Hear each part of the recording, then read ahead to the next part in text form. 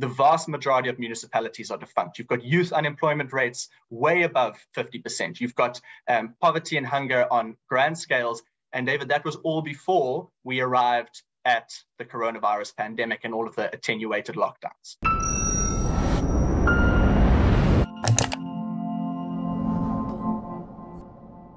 It is nearly a year since the July 2021 riots, which rocked KZN and Gauteng. These riots cost the country almost 37 billion rands.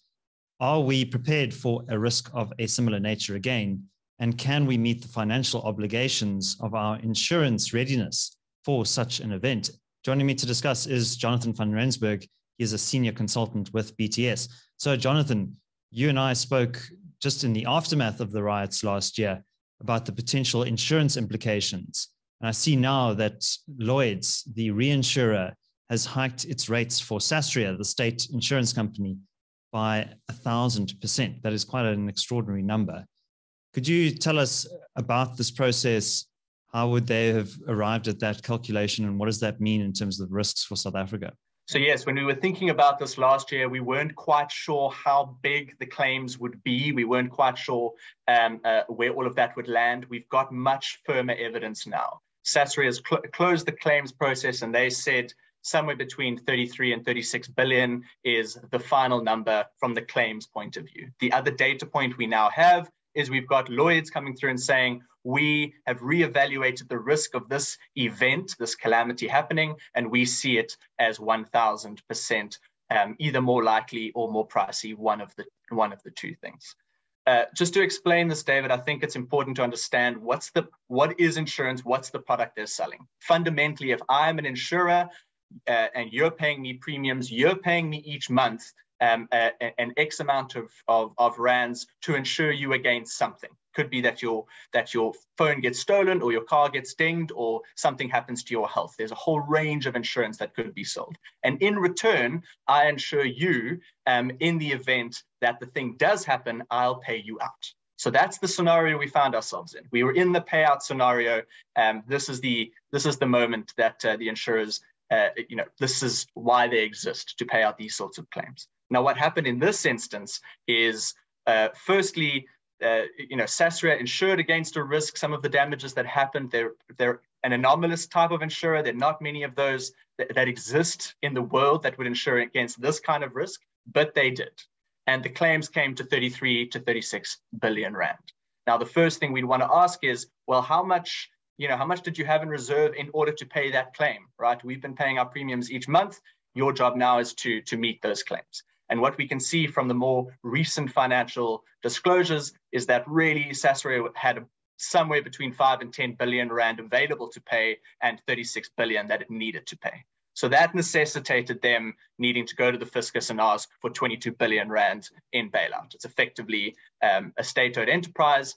The fiscus, the treasury is the shareholder, and they needed to bail them out in this instance. So I think the crux here is that equation didn't quite match up. Something went wrong between premium and payout. Okay, and when we talk about Sasria, the state-owned insurance company, going to the Treasury, that's ultimately taxpayers are going to fit the bill for that. What does this say about our ability to forecast these kinds of risk events? Do you think insurers have been sufficiently factoring in these kinds of calamitous riots or civil unrest into their insurance models? Well, it's a really important question, David. So I think at the outset, most of the time, insurers might look at an event like the July unrest and say that's a black swan event. Black swan event being something that a quant named Nassim Nicholas Taleb coined after the financial crash, and it was trying to encapsulate things that could not be predicted. Now, the question we'd need to answer is, well, is that really the case? Could we not predict the fact that something like this could happen? And especially given the plethora of evidence from civil society organizations like the CRA and others, right? We've got Auditor General reports saying that the vast majority of municipalities are defunct. You've got youth unemployment rates way above 50%. You've got poverty and hunger on grand scales. And David, that was all before we arrived at the coronavirus pandemic and all of the attenuated lockdowns. So you had a whole bunch of data points. Possibly one of the most important ones that was coming out of the CRA in particular was the escalating level of violence in service delivery protest in the last decade.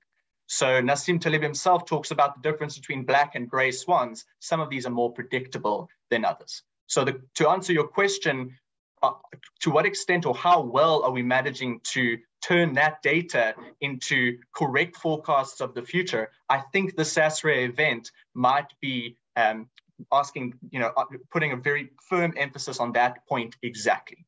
Now, in the grander scheme of things, SASRA is an organization of about 10 billion Rand in assets. It's big in money, but small in terms of other financial institutions. Someone like Sanlam is closer to 1 trillion Rand. The question that we'd want to ask is our professional class, are the people that are thinking about these issues close enough to the actual coalface of what's going on in South Africa to interpret that information and turn it into the correct financial forecasts? SASRIA, the SASRIA context seems to say that that's something that we need to work on.